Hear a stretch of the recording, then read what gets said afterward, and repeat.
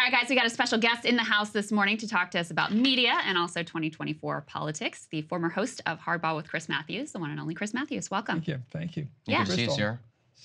Thank you. Yeah. I'm here. Oh, yeah, you are. So let's start with a little bit of Biden administration stuff. What do you give him as a grade on policy, and what do you give him as a grade on politics? I'm a political expert. That's what I'm at. That's what I'm good at. And I think he's going to face a close election next year.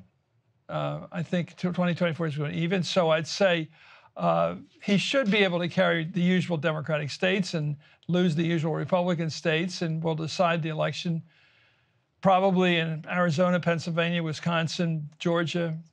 Although I think Georgia's getting very tough for Trump right now. It looks like that governor's a pretty good, tough, strong guy, Kemp. So you think it'll come down to the traditional I think, states? look, the economy the numbers are really interesting. You know, I never thought of unemployment this low. Huh. It's very low. But there's also the inflation threat. And I don't think inflation goes away when they go from, say, 9% down to something lower. I think people still feel it. Yes, and when they a guy complained the other day about Philly cheese, what do you call it? The cheesesteak. It was the cheese. It was the cheese itself. Oh, he was just complaining about and I think people don't like prices. They don't like the gas. Yeah. And if you're a working guy or working woman, you have to travel 50 miles to go to work. You don't live nearby in some elite neighborhood. You got to travel. That means gas every day. That's a tax. It's a tax. Yeah. And you don't get anything out of it. You don't get any extra speed out of it. That's right. You just pay a lot more for gas, and I think that's real. So I think inflation is going to be, if Trump does well, meaning if he wins, despite all the legal challenges he faces, if he wins, it'll be because of inflation. And unemployment is lower, but that only affects the unemployed or the employed. I mean, that's only a percentage. It's very good to get it low because it gets marginal people to work.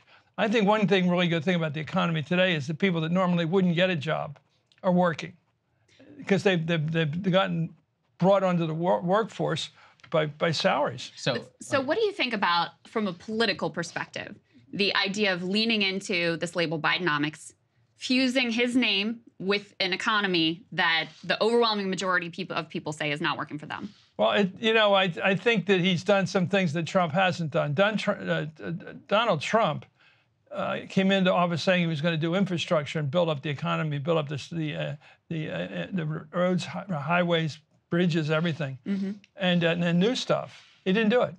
Why didn't he do it? That's my big question. Why didn't Trump do even demagogues like Huey Long and Hitler and people like that, they all build stuff. Building is what demagogues do. It's one way to reach the people. Why didn't he do it? So if he was so bad, and no, that's not so bad. It's just that Biden has done this, and he hasn't. But if he's done better on these areas, why are they tied? And then you also have, obviously, all the indictments. I mean, this man may be facing prison time by the time the election comes around. Why is it a jump ball? Isn't that show some weakness on the Democratic side? Other side, I think it's charisma. I think Biden may suffer from that. I don't think he has the charm that Barack Obama had or Reagan had. I think I'm writing about that now. I mean, who's good on television? Let's be blunt. Who's good on television? In politics, that matters. Trump is good on television. When he says something, he doesn't reconsider his words. He says it once. He doesn't say, I mean it, folks. Literally, folks. He just said it. Yeah. And when Trump speaks, it's loud. And I think that's powerful stuff. And Reagan could do it. Barack Obama could do it. Jack Kennedy could do it. Roosevelt could do it on the radio. But Biden does have that problem. He's older, too. He's 80. Yeah. His problem is the gravitas doesn't come through. I think that's part of it. A lot of this is cosmetic. And let's face it, a lot of politics is how you look, what do you sound like, are you convincing? And even if the policies are good, he's got to go out and sell them. What about Kamala Harris? Do you think she's a good heir apparent for the Democratic Party? I think she'd have a hard time winning a general election on her own. Why is that? Did he make a mistake? Because I don't think that she has gone out and talked to the American people. You know, when you're running for office, you have to make yourself likable.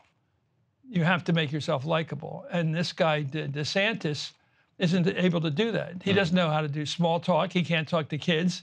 He can't talk to regular people. A lot of people have had this problem. I mean, John Kerry had this problem. Walter Mondale had this problem. A lot of people have come off as too official. Right. They don't know how to talk to regular people. W could do it like a bandit. He may have been, he took us into the wrong war, but he knew how to talk to regular people. And that talent hasn't come from the Florida governor. And Kamala, for some reason, Kamala thinks she comes off as a prosecutor. Like she's talking about people who disagree with her on abortion rights. Well, they're not wrong. I mean, they may be wrong in your thinking. You may disagree with them, but they're not evil, you know? And that's not, and portraying it, always being on the attack doesn't make you popular. Now, make the list of all the popular prosecutors there are. I mean, they're just not. And, right. And I think you have to tell stories. If I were in her corner, and I used to do this for a living, I'd tell stories about growing up with a tiger mother, an Indian American mother. That must have been really tough. You had to have all A's. You know what it's like. Yeah, it's you tough. can imagine what it's like. You know, and tell her what that's like. What's it like having a Jamaican father? What's that? What is that mixture of two cultures? What was that like? Tell us something that brings you into your life. Yeah. And everybody tells the narrative. Bill Clinton was the best in the world. He was good. Sure. Yeah. And you have to tell your story so people say, you know what? That's not quite my story, but you know, I think it's interesting. I want to follow that person. Yeah. And she doesn't do that. And I don't understand a politician who doesn't try to be liked. And I think Jack Kennedy, people used to say, I've written a lot of books about him, that everybody thought he liked them. That's a talent, that people thought that he liked them. Well, does that come across with her, do you think? No. The American people don't think so. It doesn't really matter what I think. The American people don't seem to think so. You know, some people come off as Michelle Obama's very popular, but she doesn't have that approving voice either.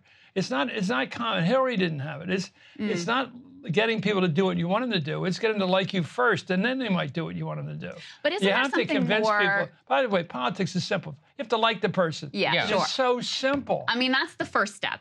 But you know, to go back to and trust them. Yeah, okay. and to go back to the Biden critique, isn't there more though than just the messaging or the cosmetic or his inability to convey gravitas? Well, we're asking you. I'm asking you. Because well, it is good luck. Why do you have to repeat yourself? When you look at the numbers, when you look at the numbers in terms of how people are doing economically, you do have this mixed picture. I mean, the White House can rightly point to low unemployment rate, as you did. But when you look at the percentage of people who are food insecure or struggling to pay their bills, $1 trillion in debt, credit card debt, we just hit that milestone as a nation. So there is real economic. Well, there's people living at the edge where they can't raise $300 if they need to. You've seen these studies. Yes. Exactly. You can't raise $300 right So now. isn't there more to the problems for Biden and why he's tied with Trump? Well, then there's always going to be problems. What you've just established is the American condition. Yeah. It's always going to be like this. Well, but that's very nihilistic, though. No, because we not nihilistic. I'll tell you, but, Ronald Reagan got reelected in Morning in America. What's the unemployment rate? What do you think his unemployment rate was? I don't know. 7. So, I mean, you can't just quantify and say... Yeah, but it's not just about where people are. It's where they feel they're going. And so during the pandemic, for example, there were a lot of problems. There was a lot of pain. But you also had a child tax credit that was put in place that genuinely reduced child poverty. You actually had homelessness significantly reduced because you had eviction moratoriums, you had expanded access to health care, and you had actually suicides went down. Why is Trump running even in Michigan? Hold on. So it is possible to improve the material condition of Americans. We've seen it throughout American history. We saw it just now in the pandemic when the government wants to deliver. So to throw up your hands and say, well, this is just the American condition. $2 billion. I don't think that's accurate. We're running $2 trillion in debt in full employment, which is basically full employment. You can't have more expansive economic policies than that. You can't. You blow the whole thing. You did, and it worked very well for people. Where? It worked well for lots of people who had more money in their bank account, and where childhood poverty was much lower. Well, when was this? During the pandemic. And then you also had, let's talk about the FDR era. I mean, we had a New Deal that, built out the American middle class. This is the era you were growing up in, I know where you're coming from. Look, lower inequality. So these things are possible. You can't just say, this is just how it is. You spend more money. Yeah. Spend more money. And tax the rich. Oh, okay. How are you going to do that? You're going to tax the rich. How do you do that? The wealthiest among us. Who runs the U.S. Congress? Trump gave them a gigantic Who runs the U.S. Congress? Cut. The wealthy, but isn't that the part of the problem? So what's your argument? My argument is the wealthy shouldn't be wealthy, and the Democrats should be running the Congress. Well, I guess what's your my response, though? my are you just saying argument this is is the American condition, we can't do anything more? Like, Right. this is stasis. We All should I just be can tell locked you in. is People we're should running just at give something up. that's very close to more inflation, very close. So what do? You bring up prices. Look, demand pull. The more money you spend, the more prices go up, right? Do we agree on that? Yeah. No, I actually don't fully agree on that, because part of what we saw coming out of the pandemic, the argument was, oh, it's just because of all the big government spending, because God forbid we give working class people a little bit of money in their pockets. At the same time, increasingly we've seen a lot of the price increases were from corporations who decided they could price gouge and use the excuse of inflation to lift prices significantly. Now, that was seen as a fringe theory at the time when it was first floated, like just a bunch of lefty weirdos that think this. We now have increasing evidence that that was a big part of it. We also had, coming out of the pandemic, huge supply chain disruptions that were a real problem, and also the Ukraine war contributed to that significantly.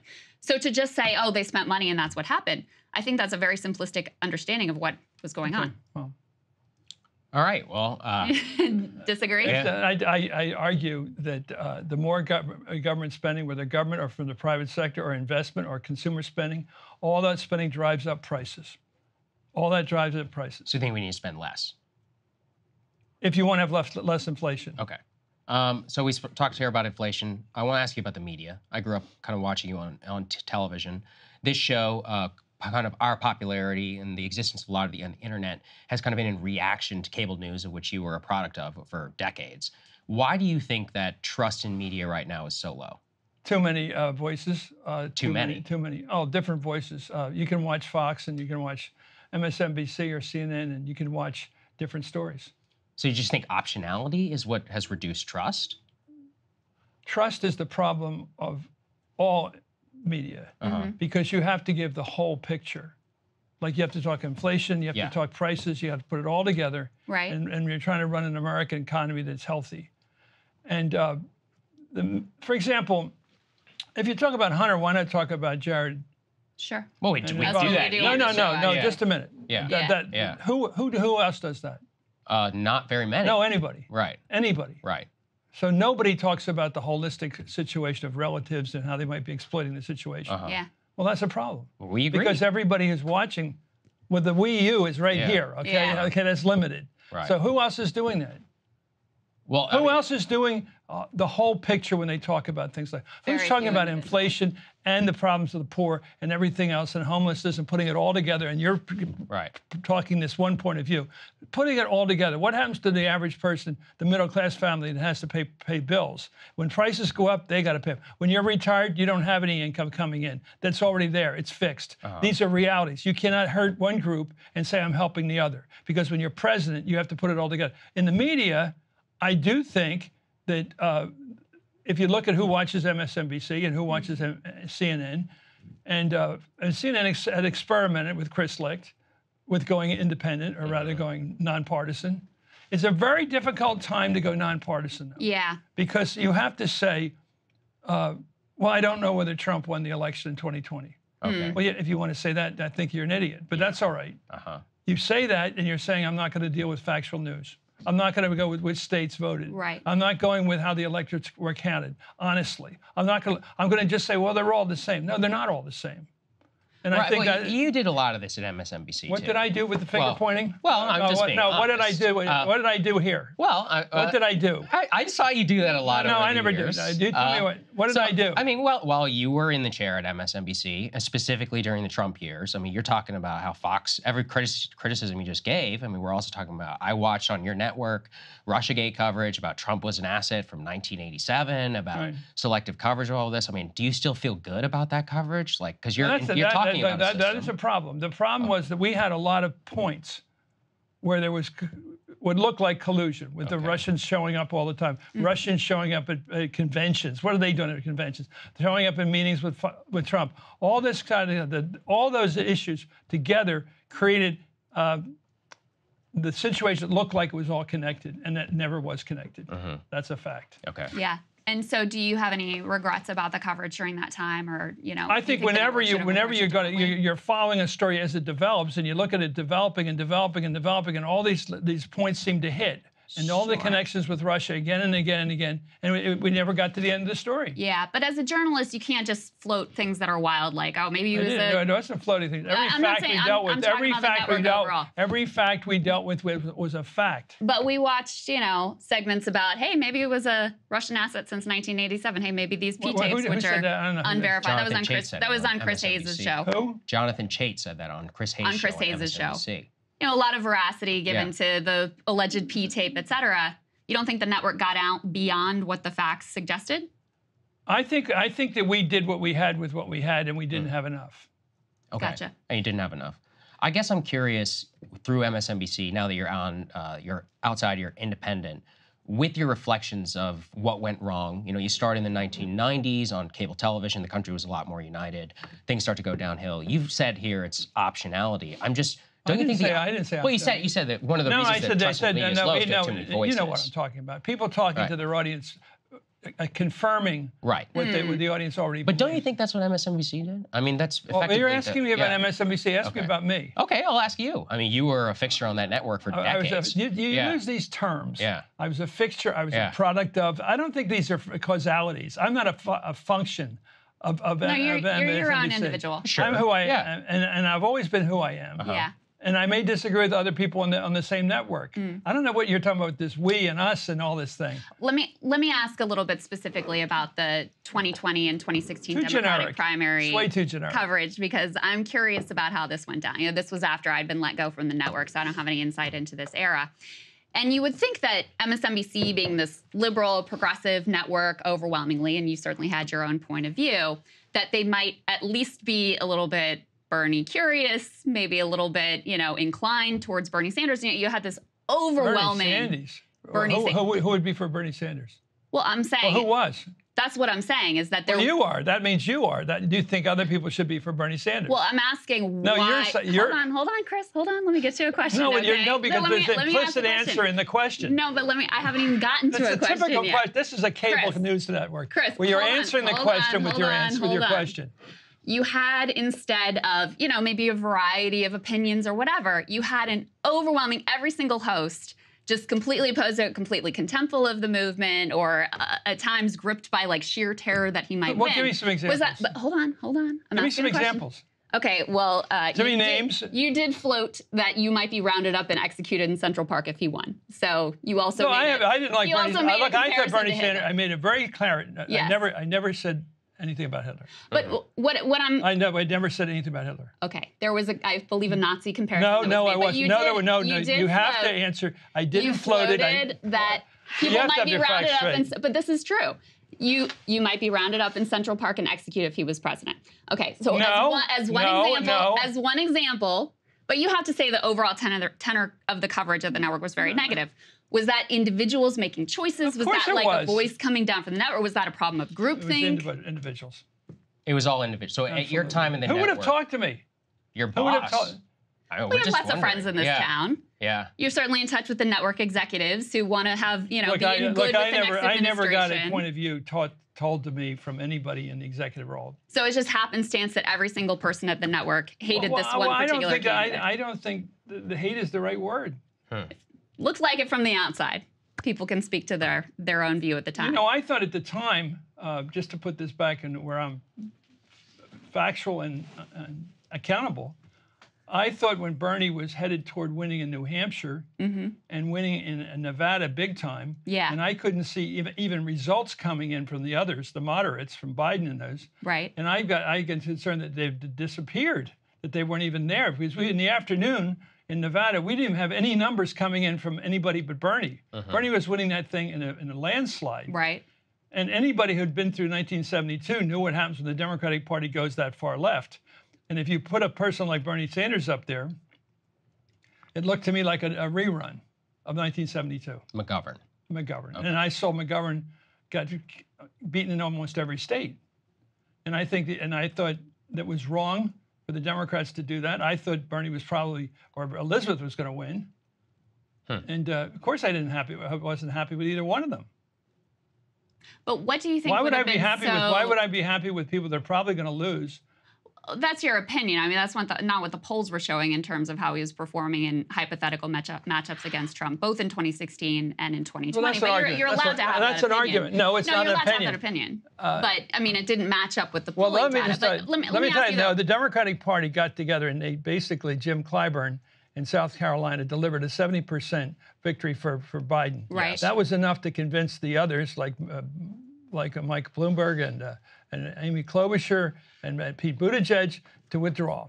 Because they saw, for whatever reason, they saw this heading in, there's only one candidate that could win. Yeah. Now, but don't you think the media played a part in also convincing people like this is the guy that can win? Joe Biden is the one. If the media controlled thing, Mario Cuomo would be president. You don't think you had General any Powell impact? would be in. The media has had favorites forever. Right. General Powell, we've had a lot of favorites and they've gone nowhere. And you don't we could think put it it mattered? the other way. Okay, you were at a network and your show was beloved by many Democratic primary voters. You don't think you had any influence amongst those voters? It was pretty clear that I wasn't. I mean, I think the people. I thought the people around me were probably with Bernie. I don't think there was an animosity.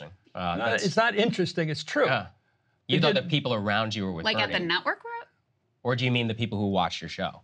I thought there was an ambivalence about Bernie winning, and a sense of this is fine. That's all. Okay. No more than that. And I was the one horror-stricken that this is going to be a big defeat. Got it. And I think you're wrong about thinking that the middle class of the United States who run elections basically, we're not going to like Bernie. But why do you assert that so confidently? First of all, he called himself a socialist, which is not going to sell I actually anywhere. agree with you that the label was No, it wasn't helpful. label. It was his name. It's what he said. But Chris, when you look at what he actually supported, things like healthcare for all, those are popular things, right? Living wage, $15 minimum wage, that's very popular. In fact, the student debt cancellation is something that Biden has picked up and is moving forward Bernie was with able too. to put forward, I thought they were very popular in Vermont, and I think he's very popular winning elections up there, and I don't think it would have sold with the country.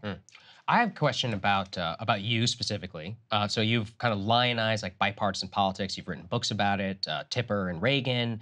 I'm curious, do you think then, we're talking here about Trump and Bernie, don't you think those are kind of indictments of those type of politics, the bipartisan, kind of the lionization of that, of the policies? Lionization? Yeah. Did you read my book? No, I didn't read it. Okay, so you're talking about what? I've seen the title of it. What are you talking about then? talking about the neoliberal era. I'm talking about neoliberalism. Where do you think that the populist energy around Bernie and Trump both came from? Like, what is this in response to? And to me, it seems to respond. I think a lot of people are not happy. Yeah. Generally speaking, they don't.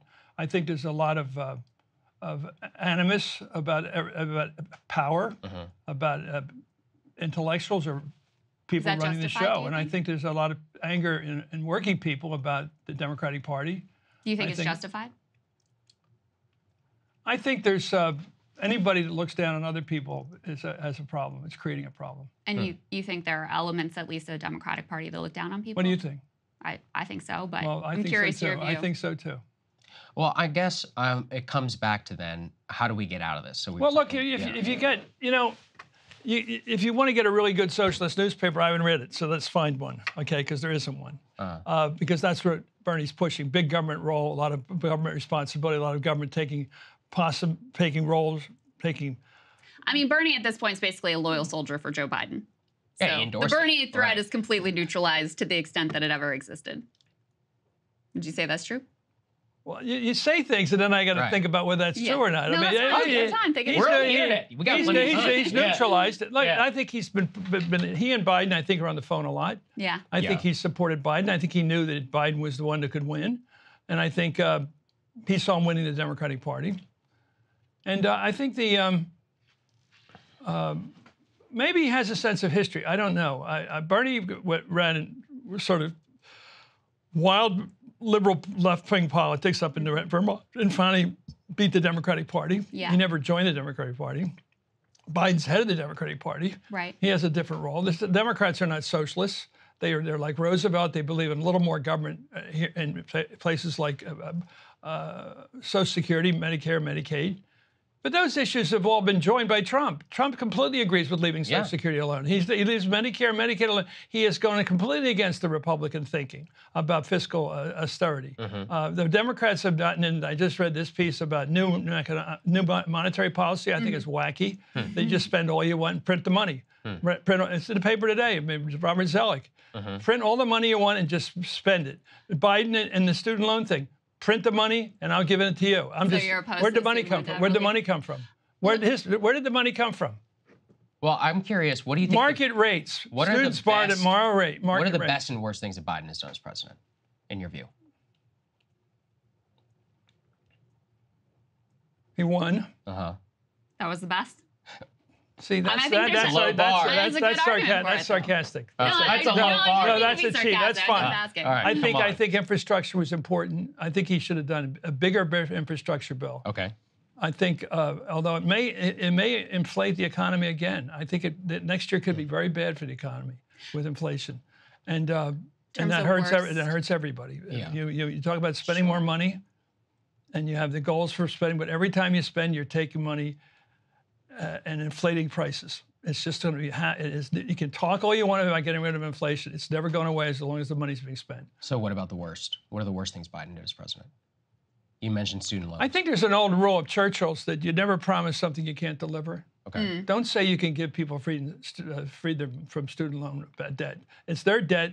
They made the decision. They're getting their career opportunities out of it.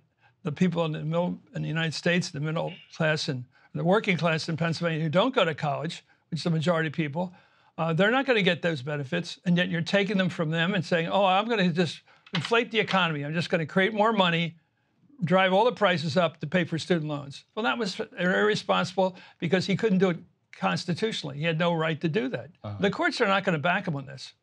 Yeah, I mean, they've already vacated and people's payments are going to be resuming very soon. Some commentators we've seen out there have been floating that we're on the verge of a civil war. You love history. No, let me do it. I'm going to go back to you because this argument about you got to spend more money, $2 trillion over in full employment. We've pushed down unemployment as low as it's ever been able to do. This is the hardest we can ever do in terms of expansionism and social programming and everything that Biden's done. He's probably as left as you could go. Oh. Yes, I mildly disagree. I mean, mildly disagree. The beginning. You start with the premise that we live in a country we don't live in. The beginning of the administration, there was significant programs and relief. There were checks that were cut. There were pandemic-era programs. All of that has been stripped away over the course of the Biden administration. I mean, student debt payments are set to restart. Yeah, they were for the COVID. For COVID, unemployment super. They were for COVID-19. Everything that was done during that period was stripped away. So the story of the Biden administration has actually been cutting social spending over the course of administration, which is why I would argue he's in such a difficult place in terms of electorally, because people's experience have been, I was doing okay. And now, all of these things that were helping me, including, I think, the child tax credit is a perfect example, those things have gone away. I do think inflation is an important part of that story. I just disagree with the totality of the causes of inflation. Right. But I think that's the issue. But, you disagree that when prices go up, it's because more money is being spent. I don't think that's the whole thing that's going on. That is economics. But it's not that economics. Is economics. That's what the economics textbook says. But when we look at you have some other the textbook? Federal Reserve. What are they learning this at? Can you let me finish here? The Federal Reserve did research showing that a significant portion, a majority of the inflation was just corporate price gouging. Executives were on calls. You don't have to take my word for it. Executives were on calls bragging about how they were able to use the excuse of inflation to hike up prices. Okay. So there's an issue with monopolies. Okay. The last thing I really want to get from you, and this is a genuine question. I deal in the real world, and I'm telling you, if inflation rises next year and it continues at the rate, it's going to hurt Biden like mad. I believe, I absolutely agree with that. No disagreement there. Yeah. So the era that but you can spend more money and not drive up inflation.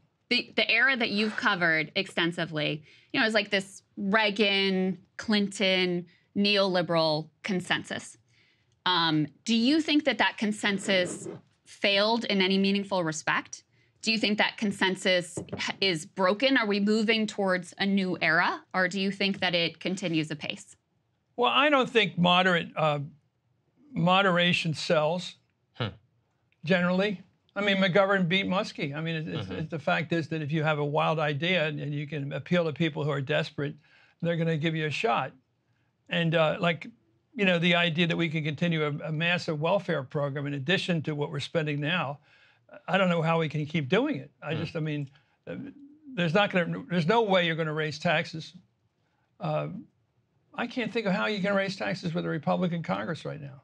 And in effect, even the Senate's not going to do it. Right. Yeah, I mean. So where are you going to do it? What government are you going to have? You're talking about the United States government? But do you think that there were core failures, to get back to this question of where does the populist energy around Trump and around Bernie, where does this come from? And is it rooted in some key failures of that bipartisan consensus, the overlap between basically Bill Clinton and Ronald Reagan? You have this you have this consensus in favor of deregulation. You have the Iraq War. Free trade. You have free trade. You have all of these things that build up to the financial crash. I mean, aren't these key failures of neoliberalism that now you have these movements in reaction to, movements that you very much don't support?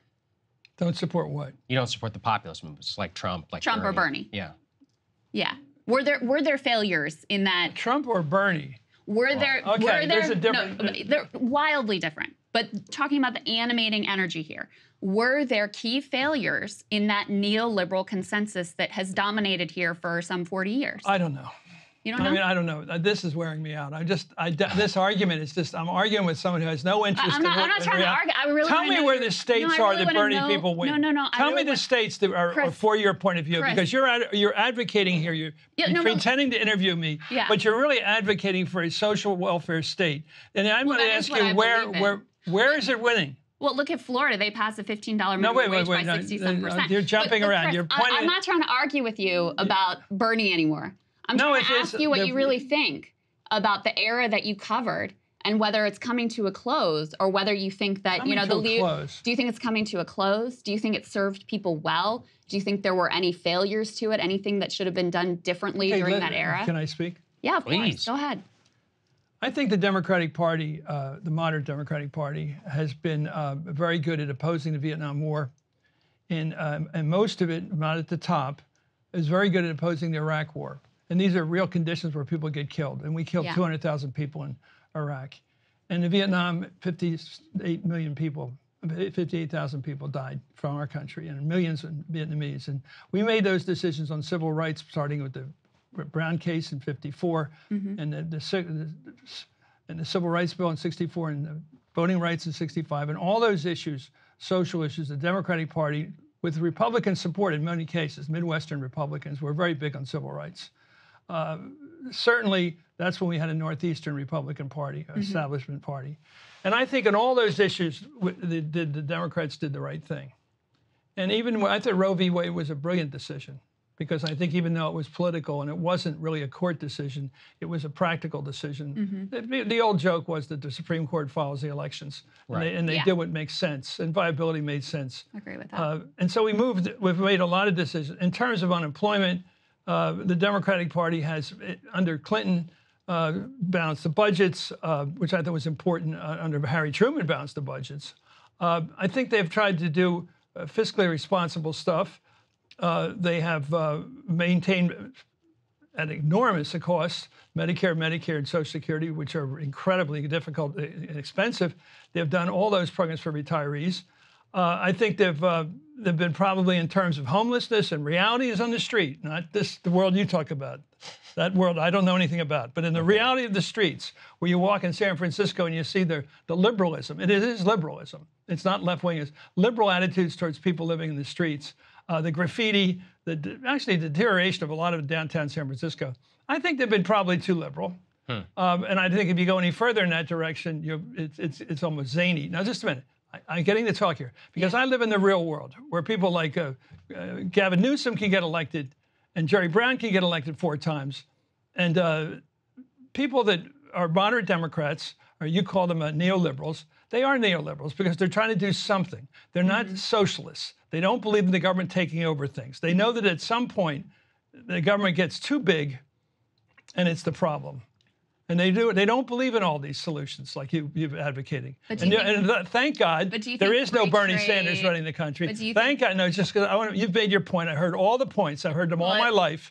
And all those arguments would mean defeat. Served the real Absolute world defeat. That you're, places the that real you're world. from, that The real world I know about. Did free trade serve the Let me just say, I have a couple of brothers who voted for Trump this time. Probably will again. I've got people and I have relatives I will not even argue with because they disagree with me. There's a lot more people on the other side than from your side. I think that Trump, probably in the latest polling in Pennsylvania, is 1 point ahead. In Michigan, he's even. Virginia, he's running even. I think he's probably going to pick up a couple points in the next few weeks. Because every time the courts go after Trump, every time the prosecutors go after Trump, every time they go after Trump, and they are all right in these cases, I believe completely right, his microphone gets bigger. He is louder because if you attack somebody, they have a right to respond. That's the key thing. When America is, if you're under attack, for whatever reason, you get to talk. And you get a lot of opportunities. So he's going to have, I don't think he'll go to this debate this week. I think he's probably going to wait outside. He may even get arrested during that time. He may do anything. But he's not going to let Chris Christie grab the front page of the New York Times away from him, because all will be is Christie attack him, and he's the liberal pinup boy right now. You'll hear about him a lot on MSNBC and CNN. You'll hear a lot of him because he's the liberal pinup boy. He's their guy, and they know he doesn't have a chance in the world of beating Trump, just like Bernie Sanders does in the world of beating anybody. That's not what the poll said, but what poll? Give me the poll. There were all kinds of polls. No, give me one. Just give me one now in real time. No, you're not looking them up. Tell me the poll. No, give me one poll. I'm just challenging you on your basic idea. You have the platform here. You have the platform. Hillary Clinton was the electable one. How did that go? How did she do at beating Trump? What is that? This is called whataboutism. You're making a case about who would have won. I can tell you who didn't win. Hillary Clinton didn't win. Yeah, and that was the person who at that time. Your network anointed as this was the one who's electable. I was pushing Hillary Clinton. I was pushing Hillary Clinton as a candidate. I'm going to be respectful. I like Sherrod Brown. I like people like that. I like some people on the left because they have an ability to talk to people the way they live, and not this performance. Will Bernie have some labor supporting comment? I don't. Look, you have a point of view, and you brought it to this table, and I'm trying to defend against it. I'm just saying the more moderate course can win. The moderate course can win. And Biden has made a lot of compromises with Ron Klain. He's certainly moved over to the left. There's no doubt about it. He got rid of the Hyde Amendment. He tried to. You're not going to get rid of it, but these kinds of decisions. He was for busing. Most people were against busing, rather. And he's had to pay for all these sins of the past. I personally think it's a strange argument to make. I don't think you could win as a ward leader anywhere. My last I think you go to. You've made that clear. No. I'm just saying. Where would you want to be the ward leader, the political boss? Where can you be a good political boss? Well, I'm just. No, with your point of view. Oh, with my point of view. Yeah, where would you go with that? I support populist economics. It's overwhelmingly supported by the American people. No. Tell me where you would win. I'm not looking to be a ward leader anywhere, Chris. Not where are you going to win? Where are you going to win? I'm happy to be. Where are you going to win with this argument? Well, obviously, it hasn't won in a Democratic primary, especially given the fact that I think Democratic voters are very concerned about electability, and I get that from a perspective. But my view is the media really shaped and informed those Democratic primary voters of who was actually electable and who wasn't, and that the evidence that was an opinion. Let me just say this: if I had wielded this kind of power in my role for 26 years, I would have felt it, and I never felt it. I felt I was up against the left, and I had to argue with them. I felt I had to challenge people like Hillary included. I think the idea that Hillary was too conservative for the country is ridiculous. It's ridiculous. There was a lot going on with Hillary. The idea that but you talked about likability. No. Not in that context. Hillary's very likable in person. Okay. But how do the American people feel about it? How they feel about how they react to her? They obviously went more vote for her than for him, but he won the Electoral College. Right. Yes. And how could that happen?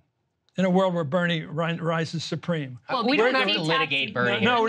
But when you say Bernie, he tapped into a similar populist anger and backlash against the 40-year neoliberal consensus that brought us wars and bad trade deals and hollow down a good portion of the country. So I think they're that's why I think they're Bernie would have been a ideologically better matchup absolutely against different. him. Absolutely But different. listen, it's a counterfactual. Yeah. We'll never know. No, we do know. We know. Ask Bernie's foreign policy. Ask about the world. He sees it. It's totally different than Thank you for joining us. We really appreciate your time. We weren't trying to. We really want to hear what you have to say. we've learned more about your point of view than mine. Oh, people know my point of view, but it just doesn't sync with anything. I've been involved in politics, and I can tell you that the Bernie argument. He's a likable guy. I don't see the country outside of Nevada and those primary voters voting for him.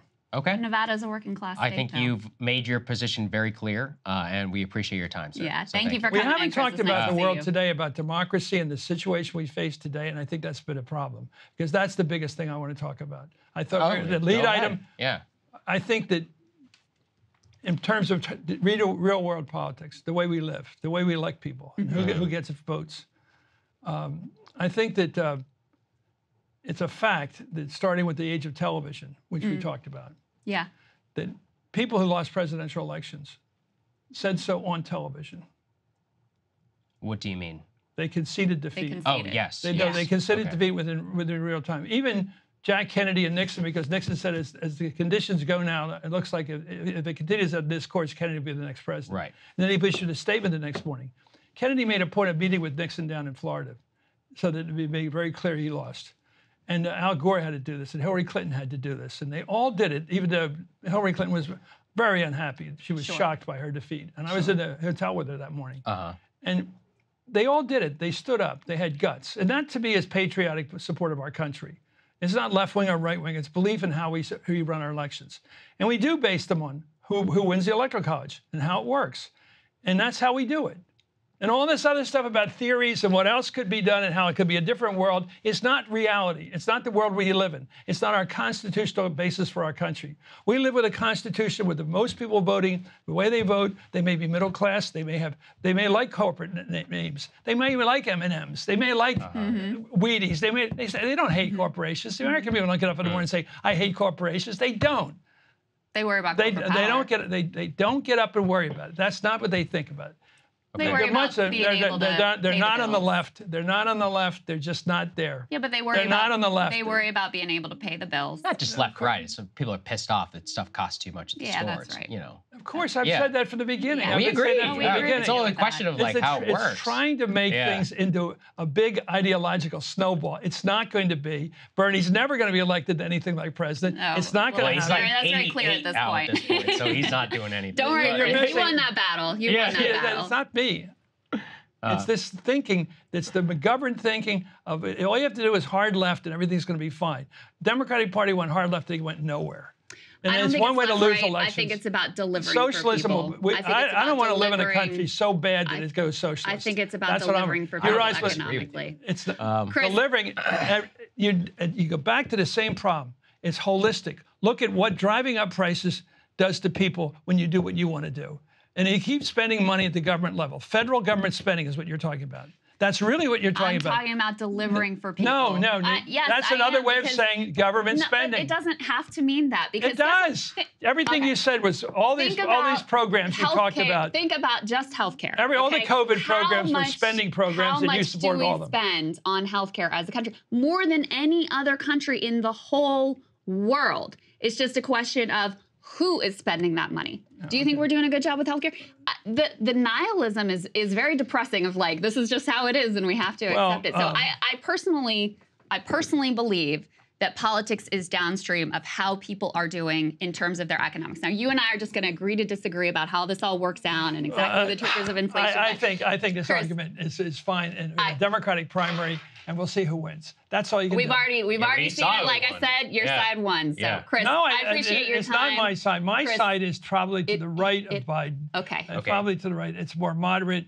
I think that people like Muskie and people like that over the years, and John you said you like Sherrod Brown, who I would say is to the left of Biden. I want to thank you. You know why? Coming. Because Sherrod Brown and Tim Ryan know how to talk to people. Yeah.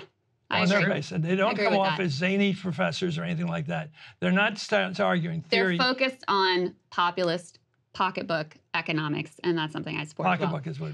Chris, Thank you. Thank you I for your time, appreciate the sir. time. We're on I a appreciate schedule. your We're sorry. insights. keeping your eye on elections, because they decide things, and we're in a proper constitutional world. They are the victors. The people, the majority wins. We agree. How it should be. Hey guys, if you like that video, go to breakingpoints.com, become a premium subscriber, and help us build the best independent media organization on the planet. That's right. We're subscriber funded. We're building something new. We want to replace these failing mainstream media organizations. So again, to subscribe, it's breakingpoints.com.